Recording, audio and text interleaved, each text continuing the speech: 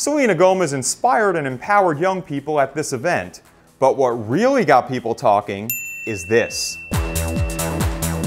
What's up guys, I'm John Basedow, and this is Buzz 60. The Slowdown singer is no stranger to media attention, making headlines for twin pregnancy rumors, a stay in rehab, and her canceled Stars Dance Tour. While her moving speech to youth about not giving into peer pressure at We Day California drew praise, tabloid tongues were wagging mostly at the sight of this little gold band on her left hand, which tweeters declared is Justin Bieber's wedding ring. While the former Disney darling hasn't commented about the rumors, HollywoodLife.com actually posted an article highlighting reasons why she should not marry the Biebs.